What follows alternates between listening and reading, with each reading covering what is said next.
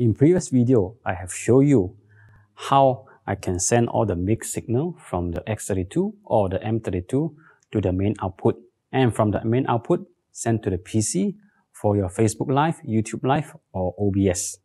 So this video, I will show you a more advanced.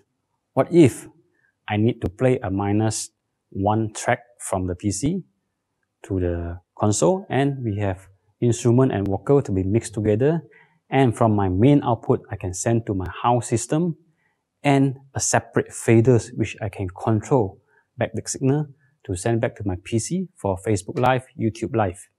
So this is how we're gonna do it.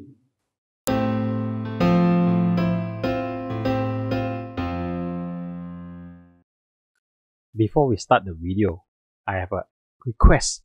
Please like our Facebook page, AV Electronics Marketing, and also subscribe to the YouTube channel, same name, AV Electronics Marketing. Thank you very much.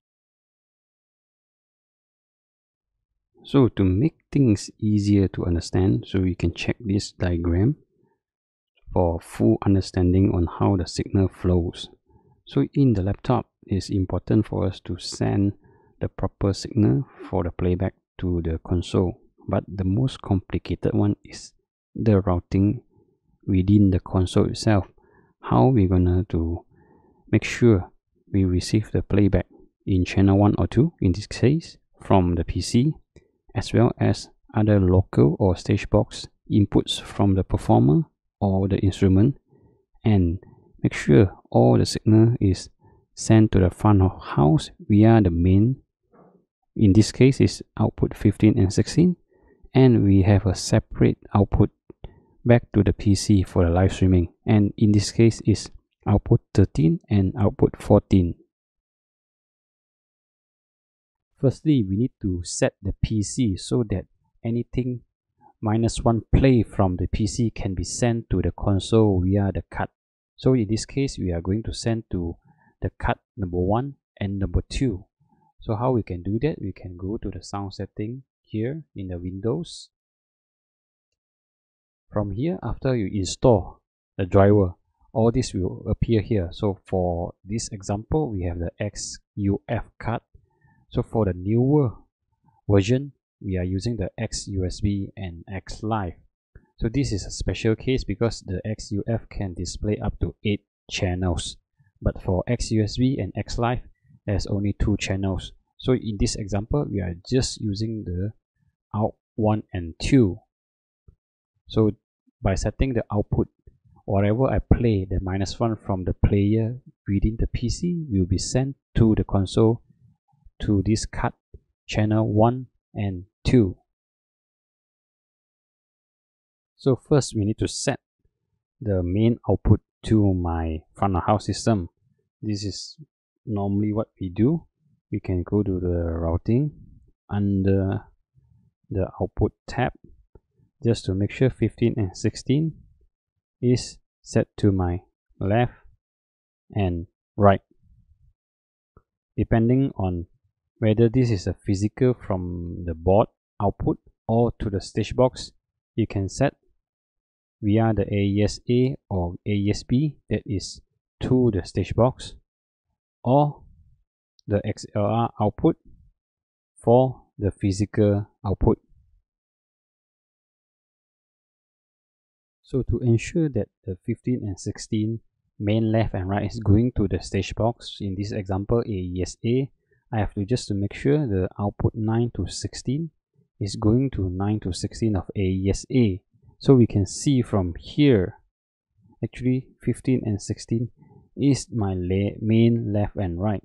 So if I want to set to the physical XLR at the back, so I just to make sure this output 13 to 16 is set correctly to 13 to 16 for the XLR output. And we can see from here to double confirm that 15 and 16 is main left and main right. So with this, I can either connect the front of house system to my physical at the back 15 and 16, or to my AES-A 15 and 16.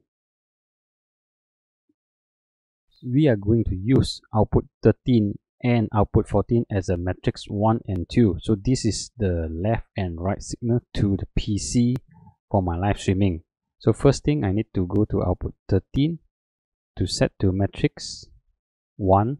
Yes, you can see from here I have set to matrix 1, and output 14 to matrix 2. So these two, I will be using this to send back to PC, and I can use to control volume for my live streaming.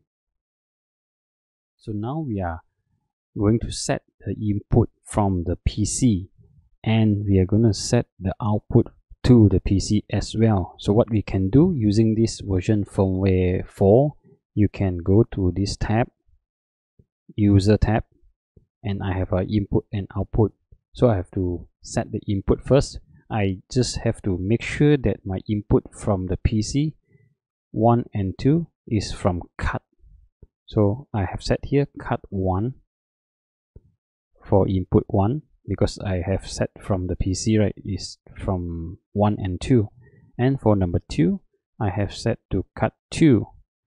And subsequently, I need to follow back input 3, input 4, input 5, input 6, input 7, and input 8. So this one I need to set, because this is come in cluster of 8. So if I didn't set, then you are wasting your channels here. So I leave it to you to set everything. So this is the input side, how we are going to get the signal from the PC to play the -1. Okay, to send back the signal to the PC for live streaming, so we need to go to output, just press this button, and we go to the output side. What interests us is the 1 and 2, because we need to set the output 1 and 2 in the live streaming software. So what we have set here is output 13 for output 1 and output 14 for output 2. So these two we already have set as matrix 1 and 2. With this, I can use the matrix 1 and 2 to control the volume that I send to the PC for live streaming. So I have a separate now. I have a main, left and right to control my front of house system, and I have a matrix 1 and 2 to control my live stream volume. So after we done on the user part, we need to make sure the user is used for our assignment. So for the input side, we need to make sure the user 1 to 8 is selected from 1 to 8, which means just now the 1 and 2 is from the cut, the rest is from the local input. So the rest of this we just follow back to the local, because what we need is from the local, it's not from the user. It's that simple. And to send back the signal to the cut, because we are doing live stream in the PC so we need to go to the cut and select back the user out 1 to 8. Just now we already set, and the rest we just leave it as normal. And we can see, actually you can see 1 and 2 of this 1 to 8 is from matrix 1 and 2, and other is empty because we didn't set anything. So for that, we doesn't need concern. So after we finish setting everything in the console, so now we are back into the PC to do the live streaming part. So you can go to our Facebook and you can select the live here.